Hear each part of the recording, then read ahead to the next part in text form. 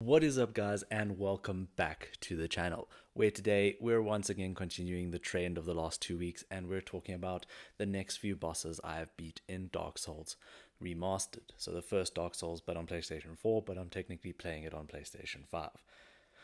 It's a lot to take in, but this game is just so perfect. I never knew a game could change my mind the way that this game has done. We have faced almost all the bosses. I think I have about 6 or 7 left. I really do not have too many. I still have to do all the DLC bosses and then 3 or 4 main bosses still. But the game is just a masterpiece. There is no other way of saying it, but it is a masterpiece. That is it. That is the only way to describe this game. I think that if I had to have played this a couple of years ago, I might have struggled. The most important thing that I did coming into this game was preparing myself mentally to say that, okay, you're going to die. That's just life. It's going to happen. Dark Souls is going to be brutal. But just having that simple understanding has made going through this game so much better, so much easier. And the dying can be a little frustrating at times, but the reward or that feeling that you get once you've beaten a boss or gotten through an area that has been stomping you for about 10 minutes is truly special. Now, today I'm also going to speak a little bit about the environments that led up to getting to the bosses. One of the comments asked me to do that on the last video, and I thought that was really clever because I struggled a bit with some of the environments more than I did with the actual bosses. So I am definitely going to speak about some of the environments and that leading up to the bosses. And then I do have to apologize. I did not record a single. There was one boss that I just missed and completely forgot to record. Luckily, it is technically a reskin of another 2 bosses, so it's not going to matter too much, but we'll get to that in between the other bosses. So when I beat it, I will speak about it, but I won't have any videos. I hope that makes sense. Anyways, I hope you enjoy the video, and let's hop straight into the first boss, which is actually 2 bosses and is really supposed to be one of the most challenging bosses in the game. Luckily, I had a trick up my sleeve. Let's hop into that. So, the first bosses you face when you hit Anor Londo are Ornstein and Smough. Now, these are supposedly some of the hardest bosses in the first game. I think there is only one that everyone sort of agrees is more difficult, but he is a DLC boss. But for the main consensus, these are seen as the most difficult bosses, which I can understand. And what makes them a little bit more difficult is the fact that you do have quite a difficult path getting to them before you even face them. I unfortunately don't have any clips of the rafters you have to climb through with the painting guardians. I think that's what they're called. That is one of the worst sections I've ever played. I mean, Sen's Fortress was already a nightmare for me, and now making the rafters even smaller and fast enemies with me that was using the Zweihander at the time, I struggled really badly getting up to this point. And then when I got to Ornstein and Smough, they kind of beat me easily and quickly. What you're seeing now is obviously just the first time I did it, and then I figured out that you could summon Solaire. And summoning Solaire made this fight a lot easier because they were distracted with him while I was doing damage to either one of them. I did have a strategy going into this game, into this fight. Once I had summoned Solaire, I did want to take out Smough first. And I know it's actually easier if you do it the other way around, I've heard. But the reason I wanted to do Smough first is because if you have to do a second playthrough and to get the soul of Smough for the second playthrough to get another weapon, another rare weapon for the platinum trophy, maybe one day down the line when I do that, it is easier to fight Smough second. So I kind of had that in mind when I defeated Smough first this time, and then Ornstein will be the boss that I beat first next time. So yeah, once I had summoned Solaire, the fight became a lot easier, and you'll see that it still did a lot of damage to me, and they still were fast and annoying, but I did manage to get through it that way. Once we had vanquished Ornstein and Smough, I went back to the asylum to get an item called the Peculiar Doll, which allowed me to traverse into the Painted World. What you're seeing now is my struggle to try to get through the Painted World with these very annoying wheel things and high level enemies that did a lot of damage, that killed me really quickly. And also what happened when I was in the asylum, which we'll get back to shortly, I killed the Black Knight there, and it gave me the Black Knight sword, which has now become my main sword and main weapon, which is incredible. I like that it's fast, it does a lot of damage, it scales well, and all of that is fantastic. What we did in the Peculiar World, or the Painted World, is we tried to get through this world to get to, I think it's called Half-Breed Priscilla. Is it Half-Breed Priscilla? Anyways, her name is Priscilla, and she was another enemy that I needed to cut off the tail.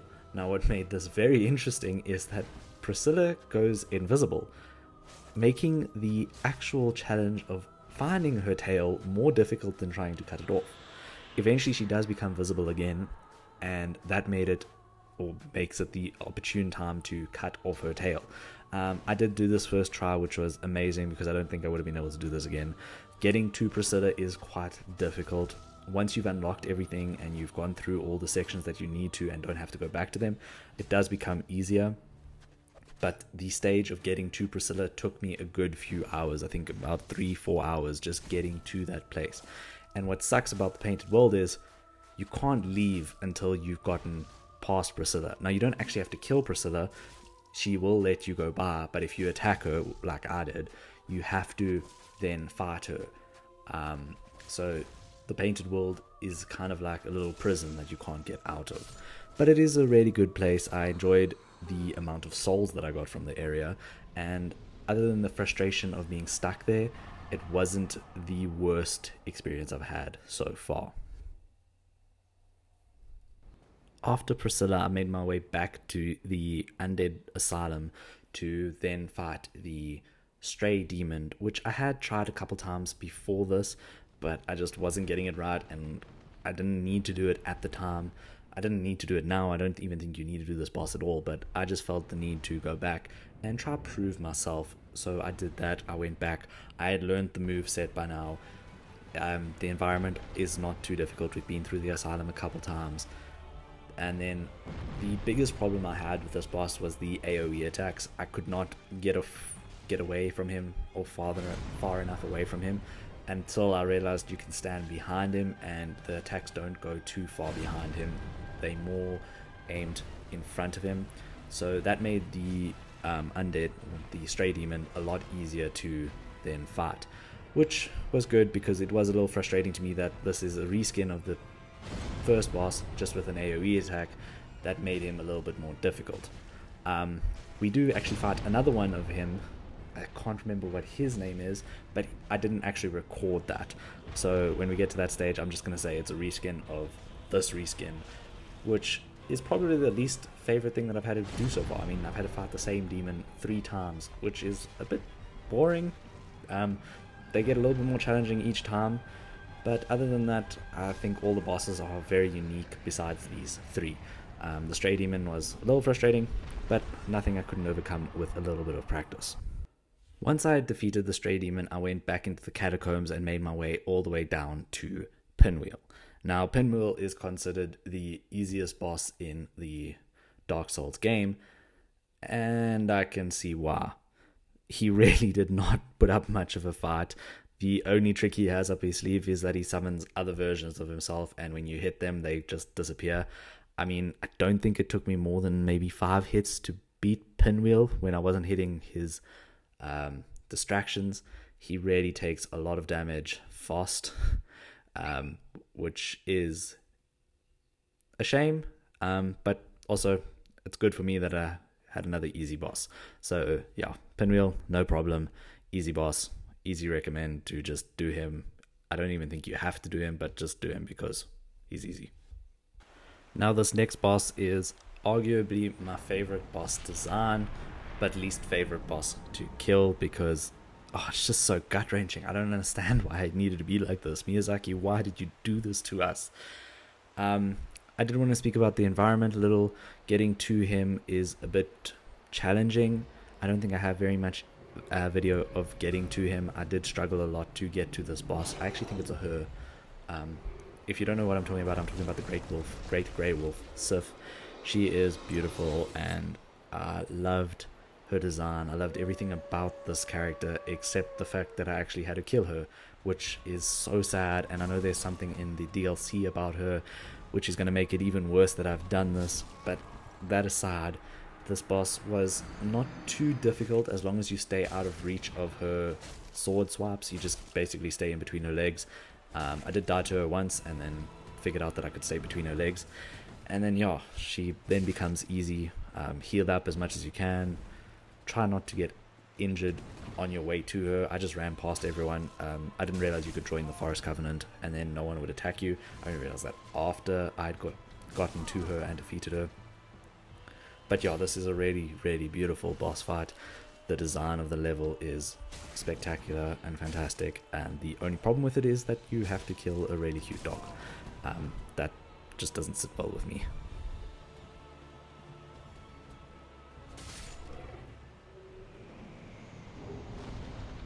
And the award for worst boss name ever goes to Ceaseless Discharge. I mean, what were they thinking? This is a horrible name, and this boss is painful. I died a good few times to this boss, mostly because I didn't realize there was a way to cheese it and go in between, like a little pathway, and then let him hit you or try to hit you, and then you whack his arms while they're down there.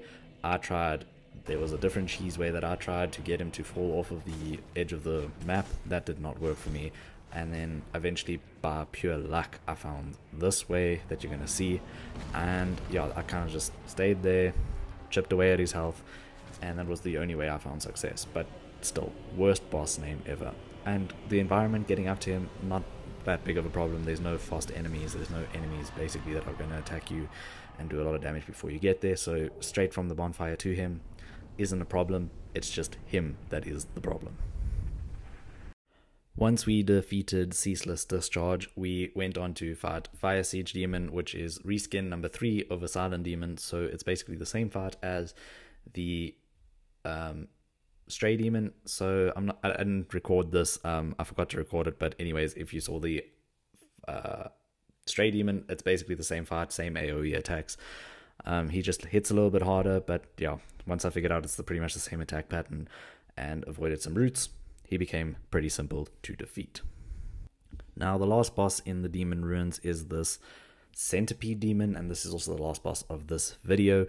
He was different. The fact that you have such a small area to fight off of, you don't really have much space when he comes to attack. You kind of just got to avoid his attacks and hope to get in quite a few hits.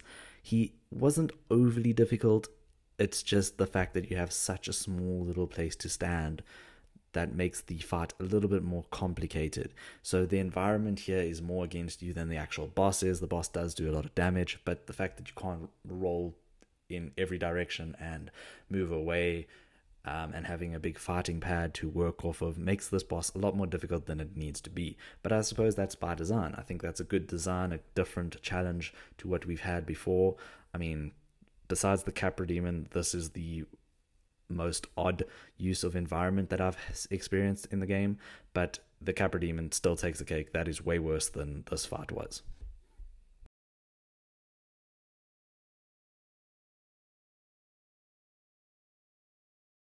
Thank you guys so much for watching. I hope you really enjoyed the video. I'm still going to be knocking away at Dark Souls, and there's a few more interesting projects coming up along the way. I know we're supposed to be doing a lot of the PlayStation building and more unboxings. Unfortunately, the timeline hasn't worked out like that. I have to do other things now and record, I want to say, simpler videos, but not quite that simple. I need a lot more planning to go into building the ultimate PlayStation setup before we move into the second part of that, which will be something like wall mounting the TV and doing all the cable management, which has been a major struggle to figure out, the logistics of just figuring out how to manage all the cables that I would need to future-proof myself, as well as set up the TV now. is a little bit more complicated than I initially anticipated, but we're getting there, and that will be done hopefully sometime soon. Anyways, if you're enjoying these videos, the Dark Souls videos, or if you are wanting me to do something else, please let me know in the comments, and like and subscribe and share this video. Thank you so much for watching.